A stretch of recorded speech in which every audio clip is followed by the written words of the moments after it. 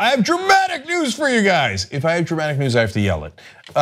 So we have new numbers from Just Democrats. Remember, we recently partnered up with brand new Congress. We'll start reporting unified numbers going forward, including today. Now, numbers are always fun when they're actually great. So first, how many supporters does the combined group have now? Will you look at this? 217,651 supporters. Damn. So they say that starting a party on the left, in this case within the Democratic Party, oh, well, I mean, are you really gonna get any traction on that?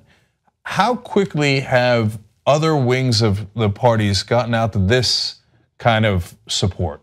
I mean, over 200,000 people this quickly. I mean, we started Just Democrats about a month ago. So, and a lot of these numbers are coming from that group. Okay, now money raised, hold. Over $1 million already. $1,024,387. Well, what a lot of the criticism of groups that pop up that are progressive, you don't have enough money, you'll never get enough money. Just like that, we've got some real money on our hands. And you know why? It's because of you guys. It's all small donors because big donors are not allowed. You're not allowed to take corporate money, you're not allowed to take PAC money. So thank you guys. You know what you're doing? You're putting us on the map, you're putting progressives on the map. Now, a lot of the rest of the media, I got word earlier today, even before this announcement, saying, oh, that's real. That's real. We better pay attention because this is going to go towards primarying establishment Democrats who are still doing the corporatist agenda and eventually beating Republicans. So how many donors have we had so far? 41,793. So there's a lot more people who have signed up for the party, but these are the people who are putting their actual money behind their actions as well. So by the way, justdemocrats.com is where you can go to donate, to sign up, and also to nominate. So we're getting real citizens to run, doctors, veterans, nurses, teachers, etc. So it's a real populist movement with the actual population. So from time to time, rarely we might have someone who's been involved in politics for a little bit of time, but an overwhelming majority are regular citizens who are leaders in their community. But come on, how many of those could there possibly be? How many nominations could there be? Well, I'm glad you asked. 5 or 6 maybe. Yeah, 8,387 people have already been nominated. This is a very serious group. A lot of the folks that worked here worked on Bernie's campaign. So they already know how to organize, they know how to put together campaigns. And there are 4 rounds of vetting. We're gonna find the best candidates out there and we're gonna run them, and it is going to be incredibly practical, pragmatic, and it is going to lead to victories. So by the way, 30 nominees have already gone through the vetting process and through candidate training. So if you think we're not coming, well, you got another idea coming to you. I believe we're the ones who knock, and soon corporate Democrats will be knocking on your door. So fun times. I love this. I mean, this gets me so excited, especially because these races for the most part have traditionally been so expensive, but they don't need to be. We talked about this during the DNC race. You are raising money for Justice Democrats from small dollars to run against these corporate Democrats who are running really expensive campaigns, and I think they're gonna be shocked when they see that not only are these regular people gonna beat them, but they're gonna beat them with a lot less money and more effectively. Yeah, it's really leveraging the change in technology and society, especially the internet. There's all these new tools that you can use to reach out to people, to make your platform known and everything. But the way that we used to do things, how did they use that? They used that basically during the presidential campaign. Someone like Obama maybe would raise a lot of money. And that was pretty much it. They saw it as a source for money, but it can be so much more powerful than that.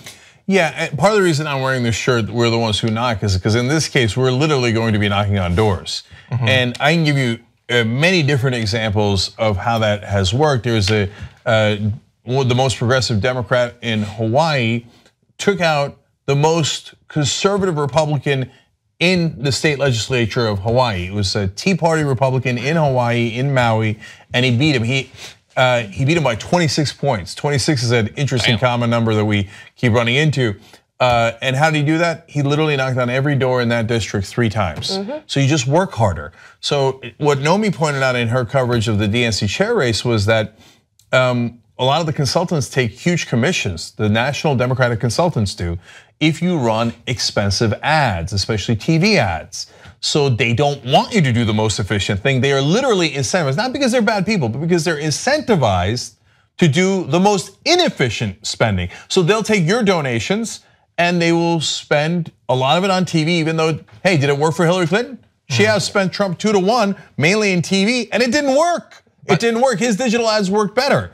And so now there's the efficiency between the ads, but the most effective thing in the world is free, which is knocking on doors. We did that.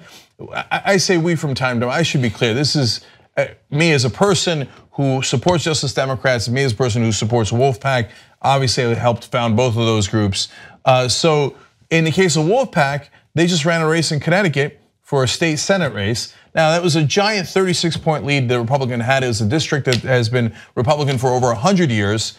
And they closed it to a 10-point race, meaning they made up, there it is again, 26 points. And that was just in a 4-month period. In November, the guy won by 36, and then they just had the election, and he only won by 10. They closed 26 points. Why?